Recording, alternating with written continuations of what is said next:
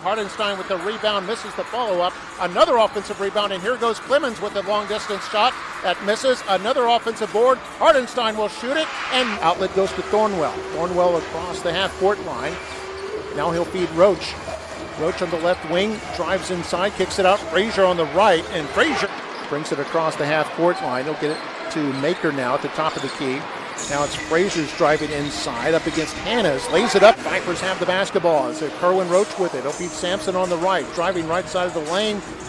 He'll kick it over for Thornwell. Now it ends up with Samp down with it for the Vipers. Brings it up the floor. They'll fire it over to Thornwell. Thornwell will return to Sampson. He'll pass to the left side for a three-point drop. 5.5 to go in the third quarter. 10-point lead for Memphis. Frazier goes around a screen set, and Hardenstein the rebound for the Vipers. He now has 13 to go along with his 14 points, 5 assists. Vipers were under 6 to play in the ball game. Hardenstein hands off Frazier. Frazier drops. And now Hardenstein putting on some defense, and it's only stolen by Frazier. It comes in, and showtime.